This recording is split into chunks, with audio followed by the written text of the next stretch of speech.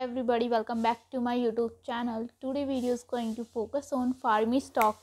It was one of the stock that we have covered in a recent video, and it was biggest one in terms of revenue. We thought let's have a look at them first, and after having done the analysis in them, we go to admit it's a pretty interesting company with lots of plans. We thought let's have a look at them first, and after having done the analysis in them, we go to admit this is a pretty interesting company with lots of interesting plans for the future. They want to grow their business significantly and the different ways that they want to achieve this.